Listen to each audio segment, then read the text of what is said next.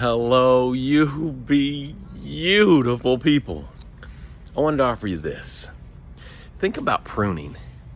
Think about what they do when they want a tree, an apple tree in an apple orchard. They want it to grow and they want it to produce fruit. What do? They prune the tree.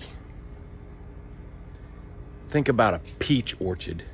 I love peaches. I love peach cobbler. I love peaches. I don't get them very often, but I love peaches. They're pruning. Every year they're pruning these trees so that the trees will produce fruit. And then I got to think, and I'm like, what about in nature? The wind prunes, the storm prunes, fire prunes. So pruning is natural. And we need to embrace the pruning that's happening in our lives. What's being cut off of you right now? And you're like, no,